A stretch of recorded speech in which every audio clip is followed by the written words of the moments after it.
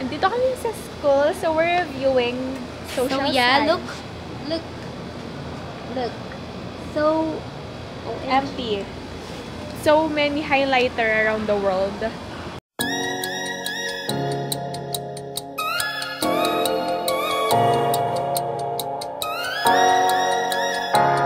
Okay, so I just decided to do a vlog today until tomorrow at school because matagal na din akong hindi nakakapag-upload sa aking channel. So, itatry nating mag-vlog. So, ayun. Hindi pa po ako nakakaligo. I mean, nakaligo na ako kanina. Hindi pa ako nakapaghilamos. As you can see, may kilay pa ako. So, galing kaming SM. Ayun. So, I'll be back later. So, ayun nga po. So, someone asked me if I can do my skincare routine. So, gagawin natin yan later pagkatapos kong maghilamos. And also, the reason why hindi ako makapag-upload ng video kasi po, nasira yung ring light ko, nabasag ko siya. That's why I can't do a makeup videos kasi madilim dito and hindi naman ako makapag-film ng hapon or ng may araw kasi may school ako. So, ayun, I decided to do a vlog na lang. And pag nakabili na ako ng ring light, doon na tayo babalik sa mga ano bang tawag doon? Sit-in. Basta yung mga videos na gamit-gamit. Ano ba yun? Basta yun na. Ayun. See you later. Hi everyone! So, ayun, nakapaghilamos na si Inday. Ayan, nakabihis na rin ako na pantulog. So, ngayon, gagawin na natin ang ating skincare. So, ayan, pinramis ko yan. So, ayan, gagawin na natin siya today.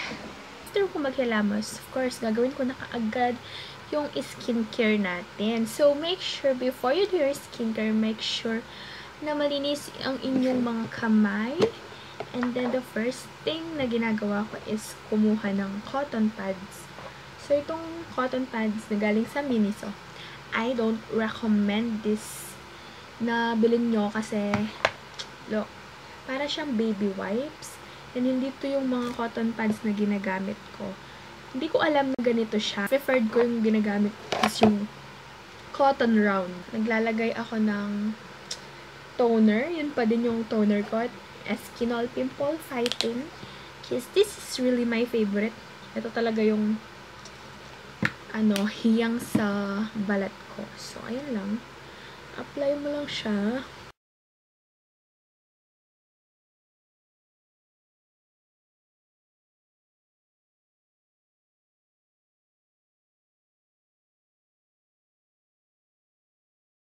May tip ako sa inyo. So, if you have sensitive skin like me, like oily, like that, acne prone, I recommend na huwag kayong gumamit ng mga whitening products sa mukha nyo. Like yung mga Kojic, ganon. I recommend na mas gumamit kayo ng mild soap kasi mas magiging soft yung balat nyo. So, I don't know kasi ako, ganon yung nag-work sa akin. So, hindi naman tayo para-pareho ng skin type. Pero ako, yun yung nag-work sa akin. Mild soap. And then, itong Eskinol. And then, yung forever favorite natin. Itong Nature Republic. And also, guys, itong Nature Republic, hindi ko siya ginagamit araw-araw. So, ginagamit ko to pag talagang sobra-sobra na yung pagbe-breakout ko. Like, yung mga maliliit na pimple, ganon.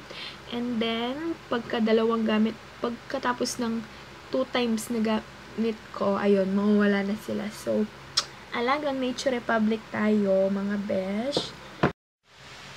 Ang cute lang talaga nito.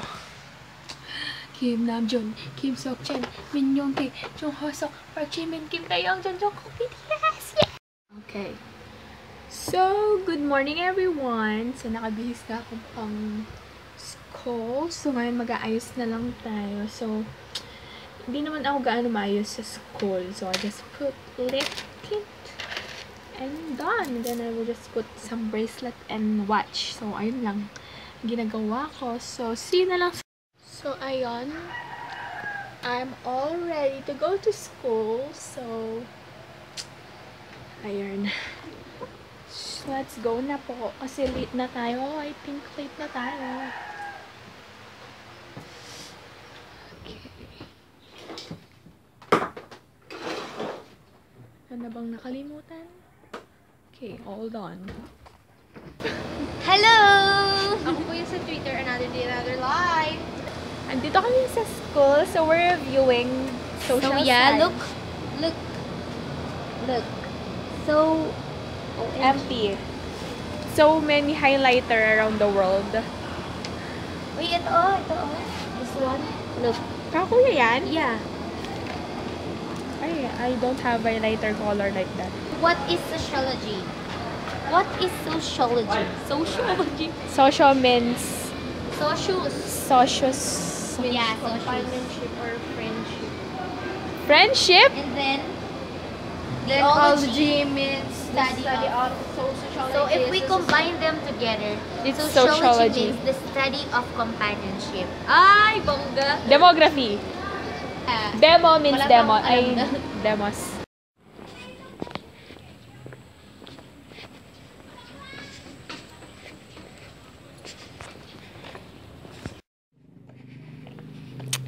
Hi everyone!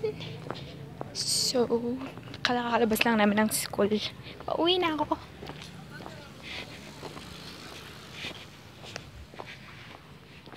Hi everyone! So, good evening. It's now, anong oras na ba? 11:05 in the evening. So, kakatapos ko lang manood ng mga videos. And still, hindi pa ako nakakagawa ng assignment. Kaya, gagawin ko na ngayon. Ayan, naghihintay yung lamesa ko doon. Tinatamad akong gumawa ng assignment.